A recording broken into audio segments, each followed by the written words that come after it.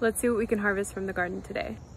I grew the perfect fall decoration and I have 2 more that I'm waiting on right here. I think this cantaloupe is finally ripe. This thing is pretty giant. There's a couple of tiny little butternuts, kabocha squash, mystery pepper, sugar rush peach, serranos, cayenne pepper, jalapenos, habaneros,